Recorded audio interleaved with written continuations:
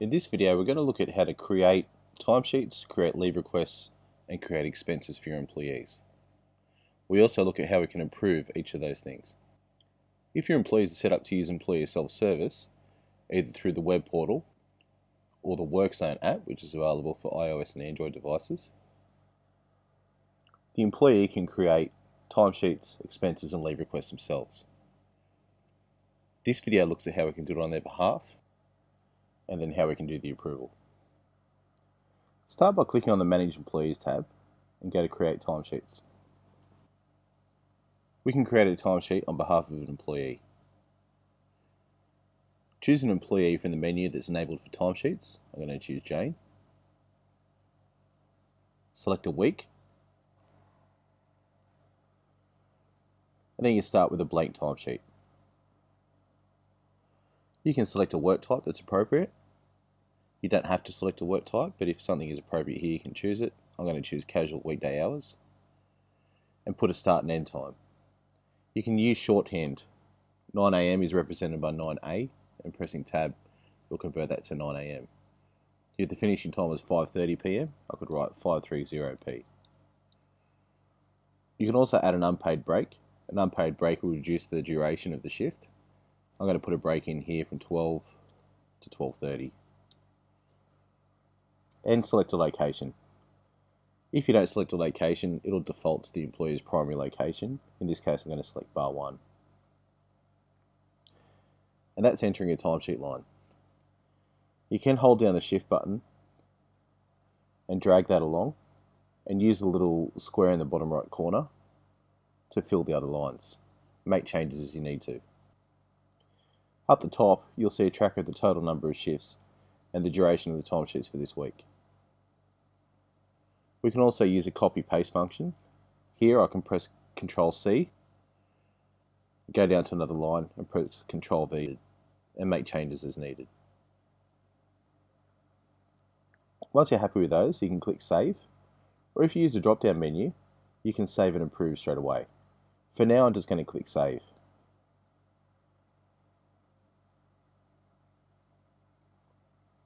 There are a few other options from the Actions menu. One thing we can do is copy timesheets from a previous week. So if you have fairly consistent timesheets from one week to the next, that's a great time saver. Another thing you can do is add another timesheet line. Say, for example, on Saturday, we had to work in the front bar after 2 PM. Add a line to Saturday, click Add, and fill in the remainder of the shift.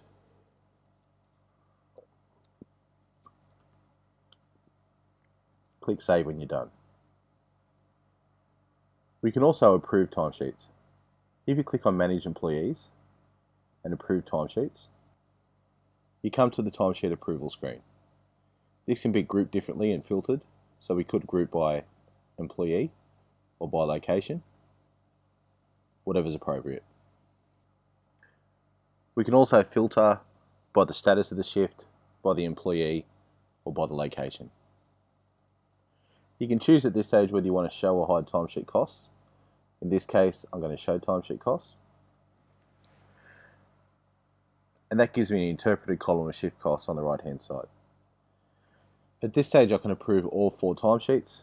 If I click the pen off to the right, I can make changes to any of these details as I need to. I can also reject the timesheets, which potentially, based on the settings, will send a message back to the employee. Or I can delete the timesheets altogether. I can also hold down the Control button or the Command button on a Mac computer and select individual groups.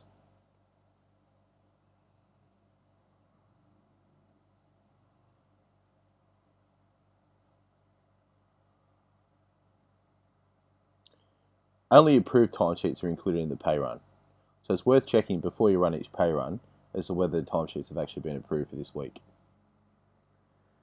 Next, we're going to look at leave requests. Again, if you click on Manage Employees and Create Requests, we can put in a request on behalf of an employee. I'm going to choose Mario and select some annual leave, which is going to be taken from the 23rd through to the 29th. The system will work out an estimate of the number of leave hours required. It'll factor in the standard hours of the employee and any public holidays that there are between these two dates. It'll also predict how much leave will be accrued between now and the date that's being requested, show you any overlapping leave requests, and if it goes in a negative, warn you that it actually is in negative. I can attach a document to a leave request, so that might be handy for personal carers leave where we need to put in a doctor's certificate. And if I leave this ticked, I'll approve immediately. I'm going to untick that for now and click save. It's warning me that the employee doesn't have enough leave. And that takes me to the Manage Request screen. In Manage Requests, similar to the Approved Timesheet screen, I can make edits, accept it, reject it, or delete it. In the calendar view, if I remove the pending leave request filter, I can see a complete list of leave requests and the dates that have been taken. Here it's showing me that Howard's taking leave from the 20th to the 26th, and Mario overlaps that leave by taking leave on the 23rd to the 29th. It's a handy way to have an overview assessment of resourcing requirements for the organisation. If you go back to list, I'm going to press the tick button to approve this leave request. Expense reimbursements work a very similar way to leave. If we click on Manage Employees and go down to Expenses, I can create an expense request. Here I can select an employee, a description, then I can enter a date, an expense category. I only have one category set up here. Expense categories can be linked to profit or loss items on the chart of accounts. I can select a location or use the employee's primary location. I can add a note.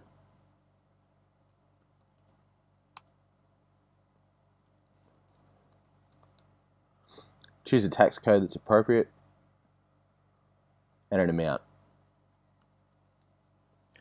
Again, I can add an attachment, which could be a PDF or a photo of a receipt or something like that. I can tick Approve Immediately. I'm going to leave that unticked and click Create. That takes me to the Approve Expense Request screen. Here I can make edits, reject, delete, or approve. I'm going to tick the Approve button. Now my leave, expenses, and timesheets will all be reflected in the next pay run.